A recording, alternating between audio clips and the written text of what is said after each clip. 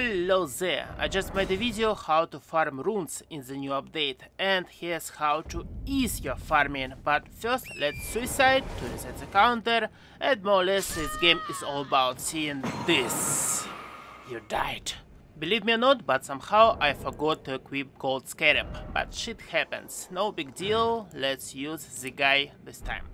So let me show you how to climb with no struggling at all. Okie dokie, as before you need to get here, no problems, right? Now just keep pressing forward and the button to get off your horse. Look in this direction, get on your horse and just double jump. That's all. That's crazy easy, right? Just go straight to the edge here and ciao mamita. Please don't forget to swing your sword, because if not, you will see this stupid message, you died. Okay. Here, how much? 142k runes. That's great.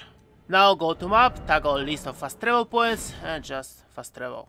Yeah, leveling in Elden Ring is hard, but you can keep doing it in the new update as well.